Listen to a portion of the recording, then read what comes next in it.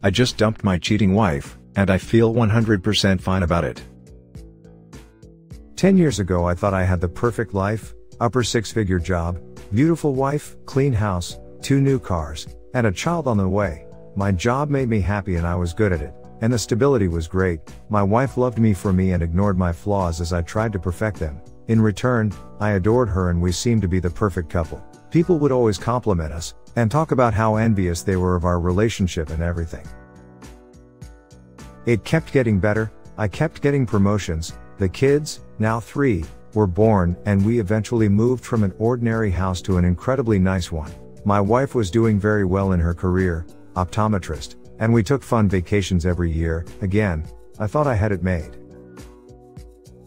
I don't know how this would have prompted it, but in early 2015, I bought her a Tesla. For her birthday, she hadn't gotten a new car since 2008, and I kept getting new cars.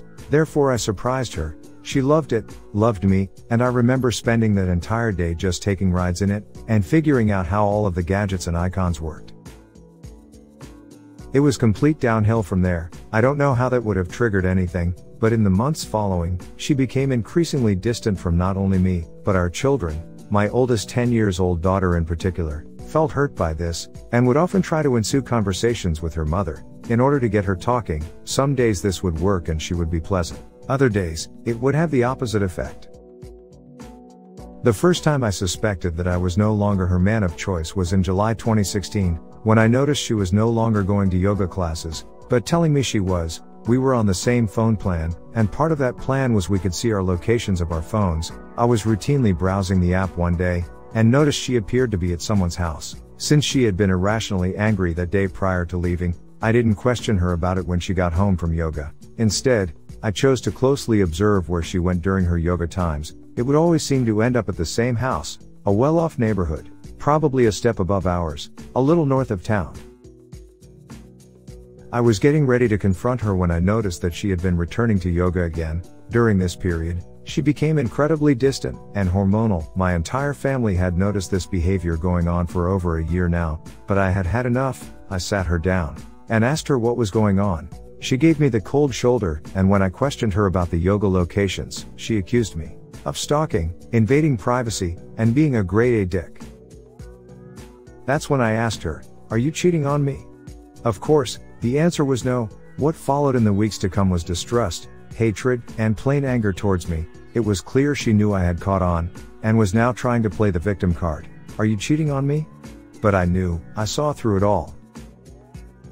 When she finally admitted she had seen and slept with another man, that's when I made my mistake. I forgave her. She told me she loved me. She loved our family, and in that moment, I believed her. I thought she could change. I was wrong. We tried marriage therapy. We tried taking adult days. It seemed to work.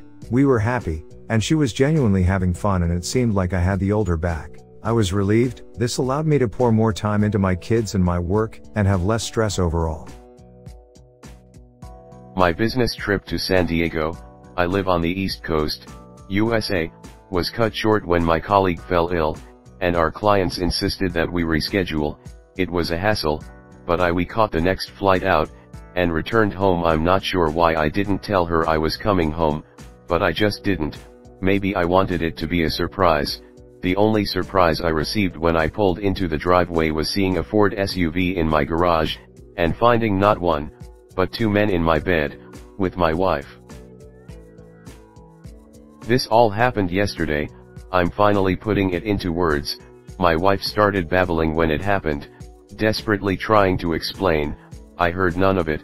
I walked out of my room, went to the basement, and poured myself a drink. I could hear the men upstairs leaving, and when I returned upstairs, it was my wife sitting there, clothed, with a sad smile on her face. She started talking, but I wouldn't have it. I told her to get out of my house. I informed her that I'd get her stuff to her by the end of the week.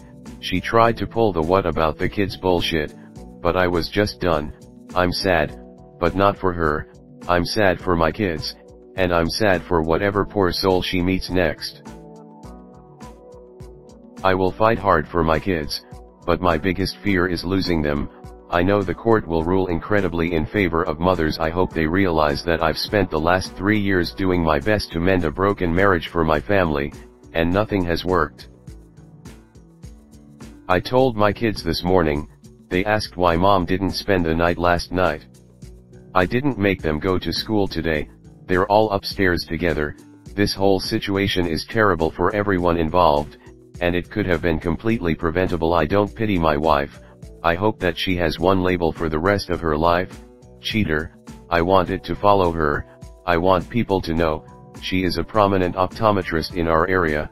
This could very well hurt her business if word spreads, which spreads eventually affecting her career. Thank you all for listening. If you have undergone something similar, I'd love to hear. Thank you for watching the video. Please like, share and subscribe my channel for more such stories.